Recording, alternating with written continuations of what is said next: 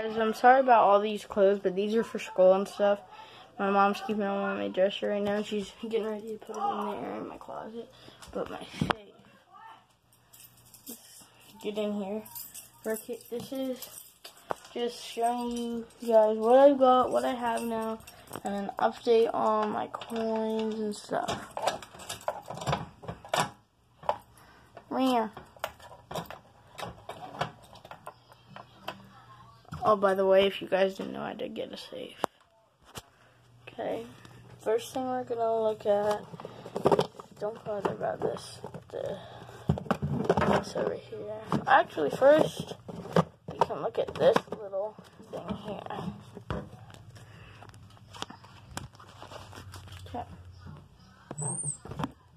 Okay. First things first, this. The United States 2019 proof set. First, this thing didn't come in there for some reason. It's a 2019 West Point. It is still uncirculated. I used special gloves to put it in here, and it is still uncirculated, and it's held tight so it doesn't get any scratches. Straight out of the mint, 2019 West Point. Okay, then we can't open the box. We just can't get the coins out of the containers. Let me get these out real quick, and then I'll get back. Okay, guys, just to show you this is real, this is the certificate of authenticity proving that this is real. And here they are. There's two. Let's start with the quarters.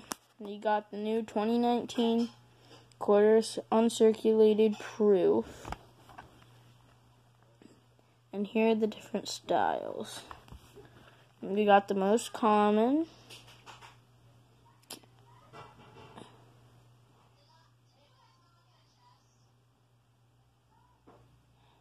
These are all the quarters. The New Year quarters, they're all here. That's why there's not a quarter in this one.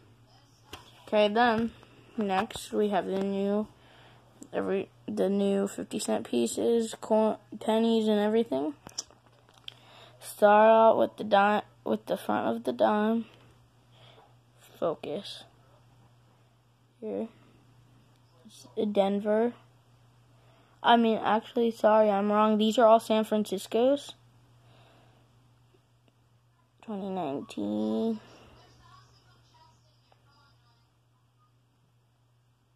Sacagawea.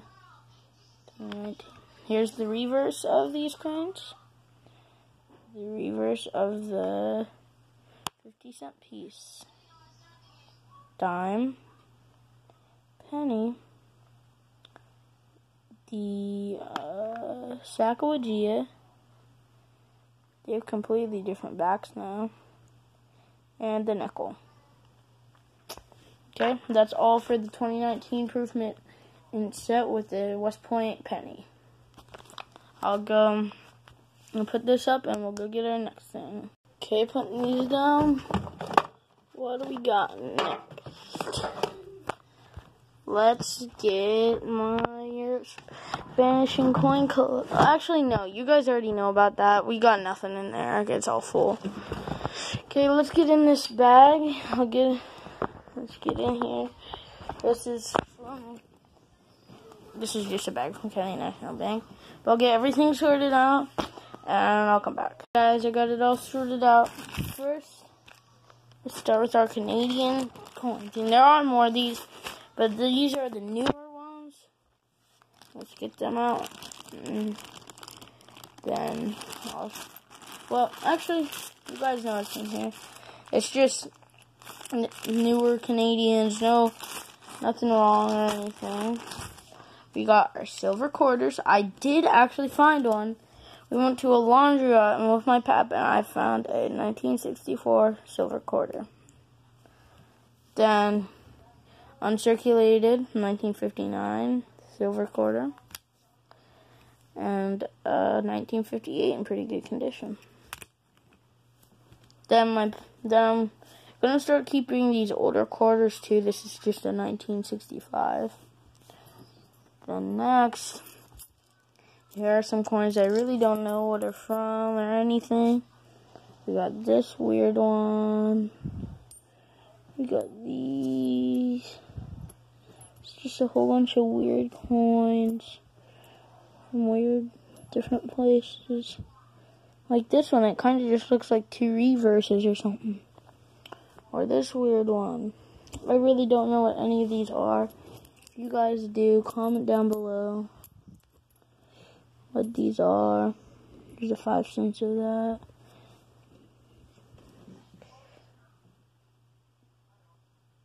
These are 10 cents, by the way. Or 10, whatever's there. Okay, next we got this bicentennial quarter. Fair condition. Here we got this French, looks like 10 cents or $10 coin. It is from 1916.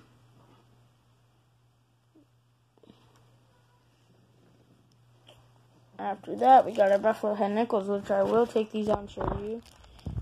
And go ahead and right about. Okay, here we go, guys. Here's one. Most of these I don't have don't have a date, but there is one that does. These are I believe it's this one. Yeah, this one. This is San Francisco. I literally found this one. These I bought, and this one my teacher gave me.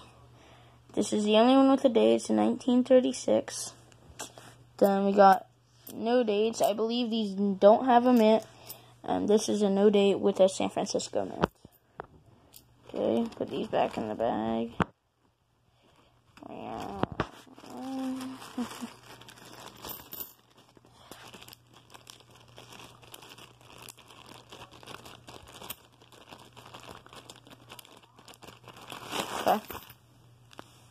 Okay, now these are the Canadian coins in wheatbacks that I'm actually going to take out and show you. I'll show you them real quick.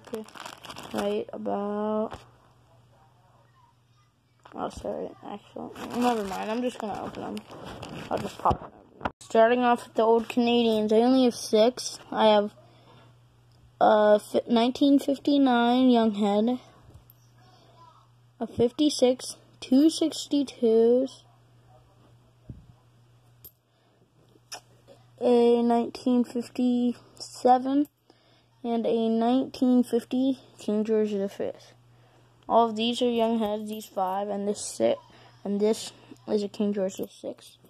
Then extra wheatbacks that don't go in my penny book, which I will show you guys too. Let me take them out, sort them, and I'll get them. Here, as you guys can see, I just have a lot of extra wheatbacks. These are all wheats. There's some wheatbacks. See? Just wheatbacks all over the place. Then I'll put this up and we'll get on to the next thing. Those are put up. Oh, actually, our next thing is these 3 Siberian coins my Pat Mark gave me because he went to war and he found these along the way. They have about the same front or back. I don't know what it is, but then the back or front is different for all of them except this. These two. These two are like, they're the exact same almost. But this one has like... Would you like me to make... Are you taping? This one has like, I don't know, 8 or 10 sides. And this one doesn't, is a circle. Okay, next thing, after I pop. Sorry about that, I just had to go for a second, guys. Well, I'm back now. Got this uncirculated proof 2005 Buffalo Buffalo nickel. It's not, and a lot of people get confused with these. But an easy way to tell is if you look at this nickel and look at a normal nickel. Here, I'll just get one out to show you guys, literally. Just show you guys a comparison. Okay. We got the new 2005 Buffalo Head nickel. And then the old one. Now, if you look, the buffaloes are turned to different sides. And this one's a lot smaller. And the head is completely different. This you have like an Indian, and this is the Jefferson. Thomas Jefferson. So that's an easy way to tell the difference between an old and a new. If all you should really have to do is look at the head for, but you still get mixed up, then yeah. And these are just older nickels, like they're from 1959 down to, well, I think 39, because I have not found a 38 yet, which they're rare. Next is a bicentennial 50-cent piece. 3 pennies, wheatback pennies. I have in cases that are extras. Just have them in there because they're my older ones. Here we got a 1940, a 1946, and a 1944.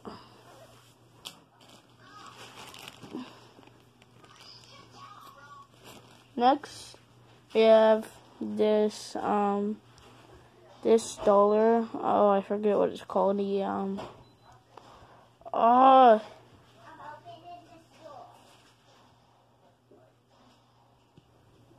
it's well, comment down below. I forget the name. I know what it is, but we have it. Next, we have these ceramic. We have these. Here are 2 about Donald Trump, which these will actually be collectors eventually. And here's one about the World War I. It's like a commemorative coin. And that's all from that bag. Okay, on to the next thing. Now that they're all put up, let's put them down there. Right, let's move this stuff.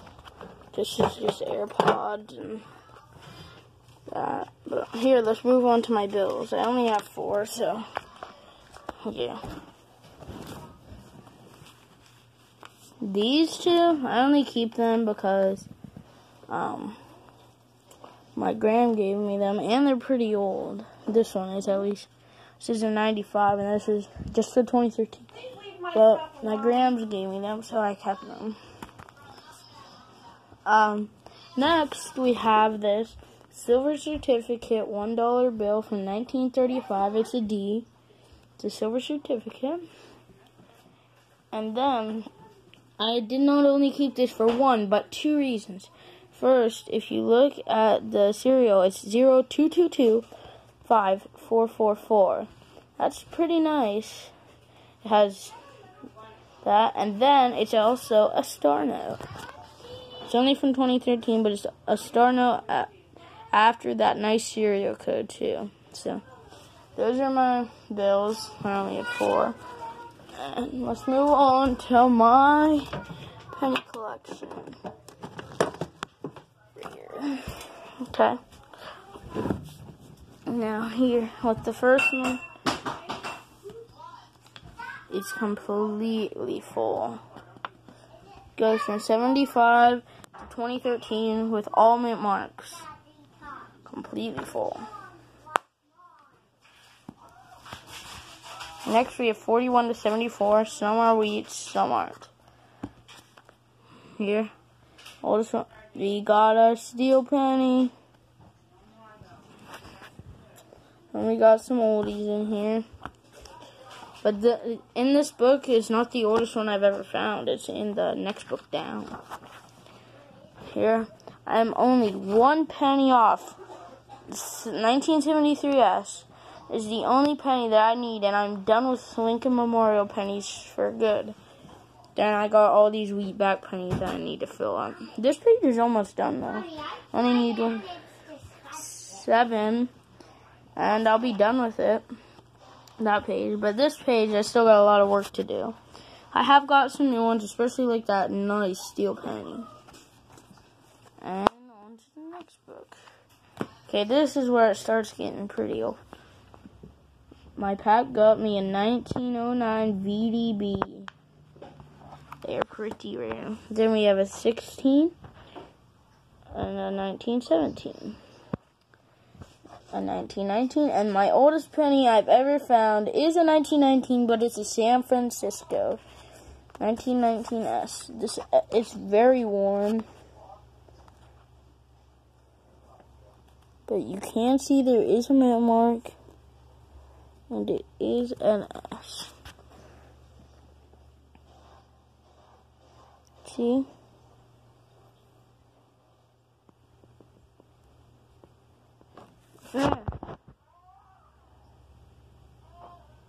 And look how rubbed that second 19 is. But then we have a 1927, 1930, 1934, 1935 Denver, 1936, 37, 38, 39, and 40. So this book really is going to take a long time.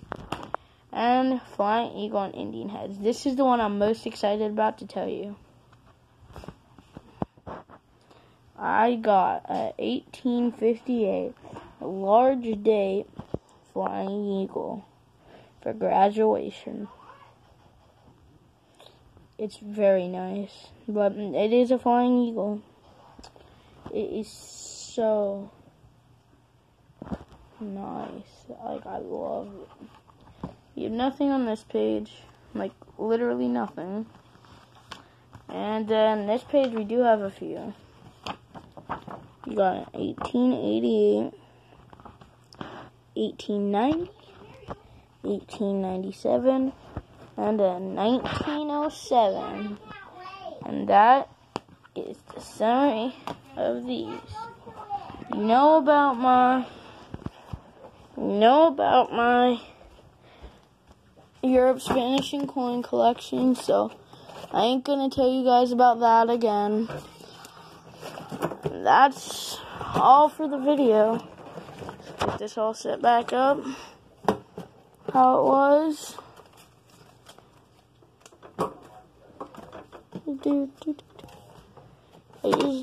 And close her up. And I'll be back in a sec. Okay guys, that's the end of the video. I've showed you all of the updates for my coin collections, and I believe that soon I'm going to start saving up for a nickel book too, so I can start collecting nickels, and that'll give us more nickel roll hunting videos since I've only done 2. And then I'm sure you guys will like that if you like my penny videos. And goodbye.